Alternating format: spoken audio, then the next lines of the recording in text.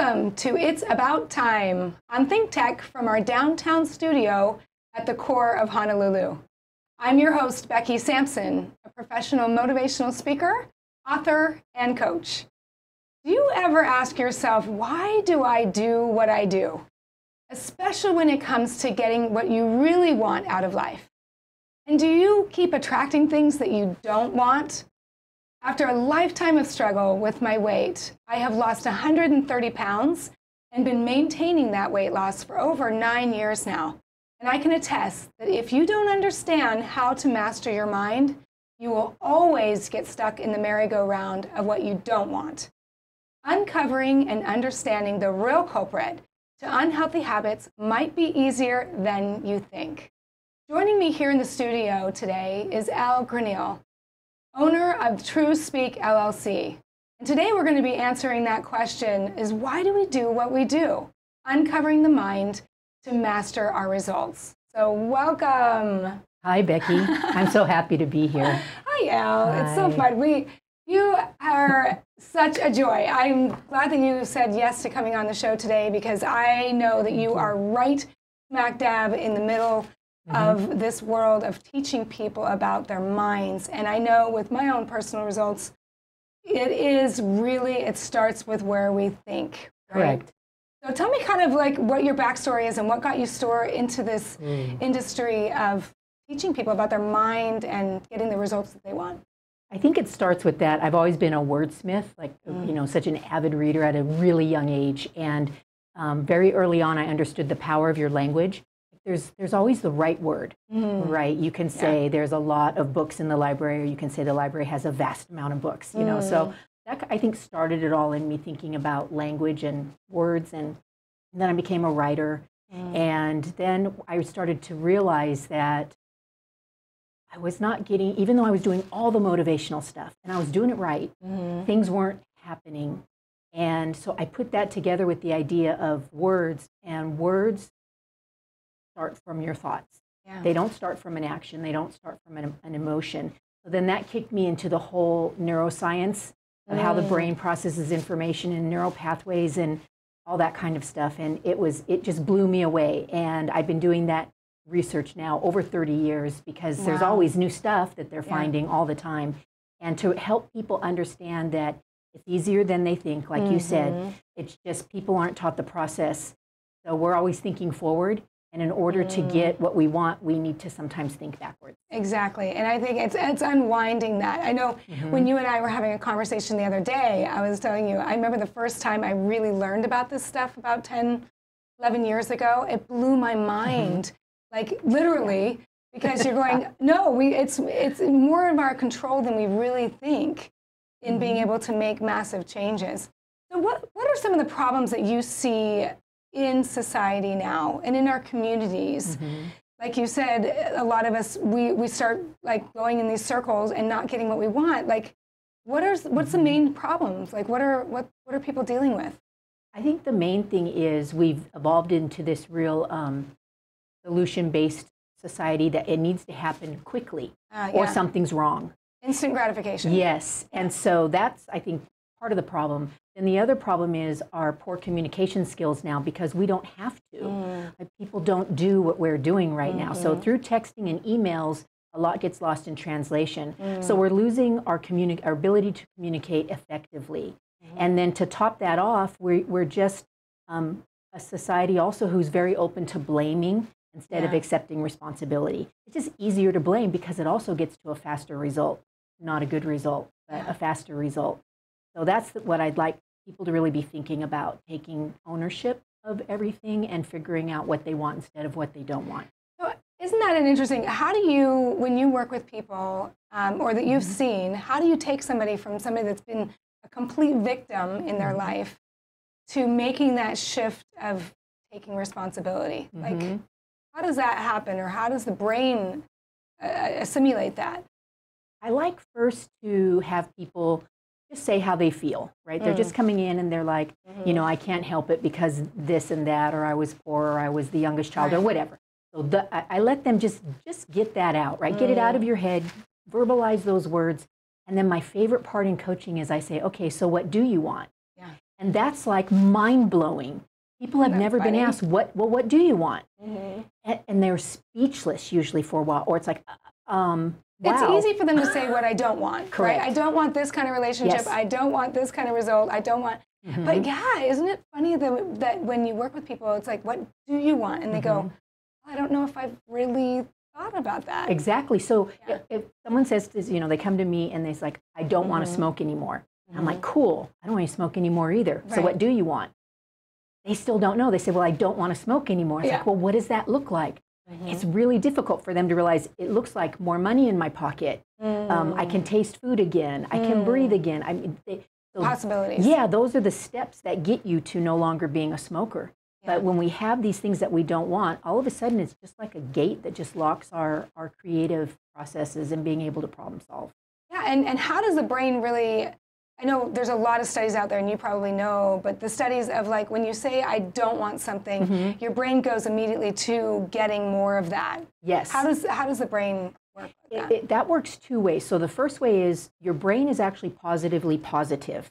Your brain can only create. It can't take away. Your ego does that later. So your brain can't do no, don't. So if I say to you, don't picture a pepperoni pizza, bam, there it is, right? If I ask Alexa, don't play Backstreet Boys, bam, a Backstreet Boy song's going to play. That's a really great point. Right? Yeah. So once you can stop saying what you don't want, then your brain can start getting you more of that which you desire. And then that just gets followed up with you when you're focused exactly like what you say on what you don't want, you get more of that because that's your vibration that you're putting out there is what you don't want. And you think that might be good, like, well, I'm getting more of what I don't want, but because the brain can't do don't, you're actually getting more of that which you're trying Which to is avoid. super frustrating for people, right? I don't want to be overweight anymore. I don't want to be in this particular relationship, or I don't want to be poor anymore, or those kind of things. And that's where what we focus on expands. And that's something I would really encourage the listeners that, if you really are stuck that way, we really got to start taking responsibility for what we think about all day, because we will produce those things out in our outward life. Right? That's why that question is so powerful. Well, what do you want? Yeah. And you're like, well, I want to be healthier. Yay. Okay, what does that look like? Yeah. Will you keep asking the right questions instead of saying, why does this always happen to me? Or why do I always gain the weight back? Your brain's going to answer that question. And those aren't empowering answers that you're getting. They deflate you. Whereas you say, well, what do I want and how can I get it? Your brain also answers you, but in a way more powerful way. Yeah, I think, so one of the things that you've done, you've been in fitness, right? For many, many years. Tell us a little bit about that and how you got into that and how that's taught you a lot about how the brain works. I never in a million years thought I'd become a fitness professional. I was never a little girl saying, one day I'm going to be an aerobic instructor because I can count to 8. It's really been this wonderful journey of where I was able to begin teaching fitness classes just to fill the time in a martial arts studio. He had some downtime. He's like, I want the housewives in here working out. Okay, so that was a long time ago. And so that just evolved, and I got certified and credentialed and became a CEC provider, and kind of infamous in the fitness community. So I've been teaching fitness classes since 1984, and what that does is it allows me to keep on using these positive phrases and messages out to people, teaching them how to think positively, and then teaching them how to love the body they're in right now, because you've got to honor where you are before you're ever going to get any better, and people don't understand that. They just want that. But if you don't love this, then you don't deserve that. You got to love this first so you can step into that. So that have just evolved into my first book, the Chocolate Cake for the Thighs, the anti-diet book for women. You didn't tell me about that one. Yeah, that was 2006. Oh, okay. And I still randomly get residual checks for it, which just blows me away, makes me so happy. And basically it's just 101 tips on how to think and feel healthier and happier. Oh, I think you did mention that.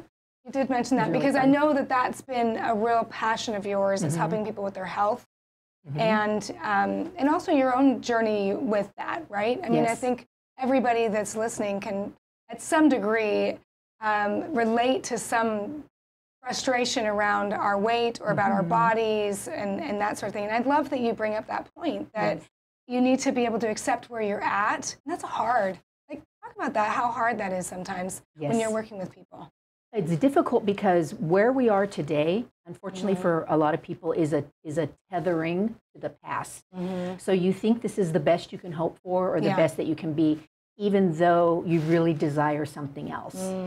For some reason, we don't think it's possible because the past results have sabotaged us. So we've had enough sabotage to feel like, why bother? But the problem is we are too much relying on the past, which is what other people think of us, where we've been in the past, and we're not able to realize that those are all learning lessons and that we can move forward from there. So just own it, you know, just say, I did this and I did that, and that was stupid, and this is what I learned. You know, I've been on a bunch of diets in the past, crazy diets, and I look back like, you know, like, well, what was I thinking? Well, I was thinking it was going to work this time. Yeah, you were doing the best that you know how. And I always tell people, too, is that you never know when that moment will happen where your whole life will change. You know, if you never, if you give up the hope that there's something out there that's a solution that's going to help you, or maybe a new way of thinking of things, or the new way of doing things, then you give also up the opportunity to see the miracle happen. I know. Right? Yes. I call it the yet process. Like, it's like, well, maybe you just haven't lost your weight and kept it off yet. Or maybe you haven't got the job or the relationship or whatever it is that you feel you just don't have it yet. So that's the hope is in the yet. It's so important to stay hopeful. It really is. And even though you feel like you may have had a string of failures, the success comes in learning from the failures. Like, what did I learn? So that you can move forward. It's when you don't learn the lesson and you repeat this. Like, I'll never go on one of those famous diets ever again, because I finally learned the lesson after going on a few of them about how 100% the weight's going to come back on. Now, so there's exceptions to the rule, but it's important to understand what you learned from those, why they didn't work, so that next time you don't make those same mistakes and you get closer to the hopeful yet of tomorrow. Yet. I know. I wish yet was just the hope, right? Because it's just, because we never know. We just never know. So what are any other problems that you see when people are, so I love that you brought up the fact that you've got to get them thinking about the future and imagining, like, what is it that you want? You may have never had that before, but how do we get you there? You know, so painting the vision, we talked a lot about that last week, actually, with the vision of keeping our vision clear, so that we know where we're going to target. What else do you do with someone to kind of get them to shift from that everything in my life is someone else's fault to how do I just look at it, it's just information, and move forward? Because that's really a critical first step. Yes, because it is just information. And you were lucky to have experienced that, so that now you have that information and you can take, you know, more or better action going forward. I can't remember who to give the credit to, but there's a famous quote that says, obstacles are what you see when you take your eyes off the goal. And that's what happens is people allow everything in the past. You know, they're all, like, if you're like this and if you're living your life over your shoulder, you're for sure going to crash. Right. You need to always be looking forward and what's my next step, right? And so in order to be able to do that, you need a plan. And again, it goes back to saying, well, what do I want instead of what do I not want? And then you just keep taking those baby steps forward. And what's cool about that is, like, I used to live in Huntington Beach, and there was this long stretch, Bolsa Chica, where you could see all these lifeguard towers, right? It was a nice long stretch of beach. So if you started walking, after an amount of time, you could see more lifeguard towers that you couldn't see when you were back there. Didn't mean they didn't exist. Didn't mean they weren't for you to see. It just meant you needed to do the actions to be able to see that vision. And that's how we get to see around the corner. People always want to know what's coming. The only way to know what's coming is to start moving. I love it. Get into action. And we're gonna talk more after the break. Really dive into some practical stuff that you can do in diving back into why do you do what you do and why do you think the way that you do. So we're going to take a short break. I'm Becky Sampson. This is It's About Time on ThinkTech. We're talking to Ell Graniel about why we do what we do, uncovering the mind to master your results. Stay tuned we'll be right back. Thanks to our ThinkTech underwriters and grantors, the Atherton Family Foundation, Carol Monlee and the Friends of ThinkTech, the Center for Microbial Oceanography Research and Education, Collateral Analytics, the Cook Foundation, Dwayne Carisu, the Hawaii Community Foundation, the Hawaii Council of Associations of Apartment Owners, Hawaii Energy, the Hawaii Energy Policy Forum, Hawaiian Electric Company, Integrated Security Technologies, Galen Ho of BAE Systems, Kamehameha Schools, MW Group, the Scheidler Family Foundation, the Sidney Stern Memorial Trust, Volo Foundation, Yuriko J. Sugimura. Thanks so much to you all.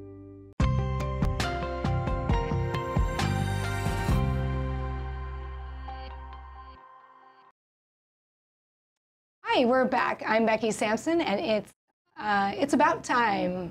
And I'm with Why Do We Do What We Do, talking about uncovering the mind to master our results. And we're talking to Ell Graniel. Did I say that right? Yeah, yes, absolutely. Okay, and she is a master at the mind. And before break, we kind of talked about how important it is that we get clear on our vision, that we know what we want versus what we don't want, so that we can be able to train the brain. So I know something that that you teach about is this T process. Yes. Tell everybody kind of what that is. Okay, it's my favorite. I call it the secret ingredient. It's the one thing that people, or the process that people are missing, right? In knowing what they want, but not knowing how to get there. And so before we were talking about blame. So that's an action, right? And a feeling. And what happens is before any of that even happens, we first have a thought. So T stands for your thoughts will lead to your emotions, which then lead to your actions, right? For better or for worse. So this can go for you. It doesn't have to go against you any longer because now you're aware. Now it's in your awareness. So you're always going to do it backwards. Like I mentioned earlier, you got to think backwards. So when you have an action, like say you keep going to fast food over and over again, that's an action. And so you got to back it up to, well, why am I doing that? You know, well, I'm tired, I'm hungry, I'm frustrated, you know, whatever. So that's your emotion. But then you got to go to the core. The root of the problem was first you had a thought. And the thought was, I don't want to cook. Or, you know, it doesn't matter. Nobody cares if I go through fast. I'm lazy. I'm lazy. It's hot. I'm tired. Yeah, it's hot. And so once you can change the thought, so now your thought can become, I choose healthy food. I choose to plan my day.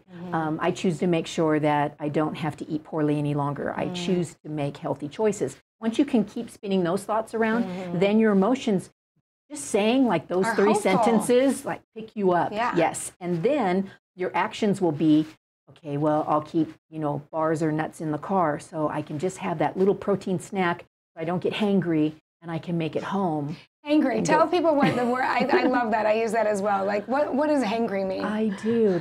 I don't know if Snickers made it up, but they started it. And and so they had a commercial where people would be really ugly or scary because they were so hungry, they were angry and mean. And then once they had the bite of the bar, so that's like the protein, then you automatically, you stabilize and you can think more clearly once you don't have that crazy blood sugar thing going on. And so you don't have to feel that way, but when you start to feel that way, then you know it's time to go grab one of my little healthy snacks, you know, that you've put around everywhere. So you got to unwind. I love it. We have a graphic that kind of goes over this, that talks about the equation. I love equations. If I can live by equations, like, so thought leads to emotion, emotion leads to action, and then action leads to results. So if there's something in your life that you want to change, then look at the result that you're getting. Do you want it or do you not? Right? That's kind of what we're looking at. If you don't want it, then how do they go back? So they go back one step. Look at the actions that they're creating. Right, the actions that are getting that result. And what's really, I'd like to mention here too, really important to understand, inaction is also an action. Yes, so, I love that. So choosing not to do something, which is procrastination, is also an action that leads to a result.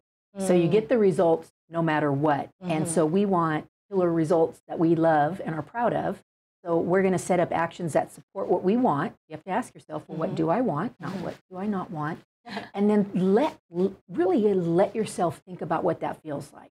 You know, like when you say, well, this evening I'm going to go to a fitness class and it's going to be fun, right? You just roll that little story out and you see yourself there having fun and everything. Yeah.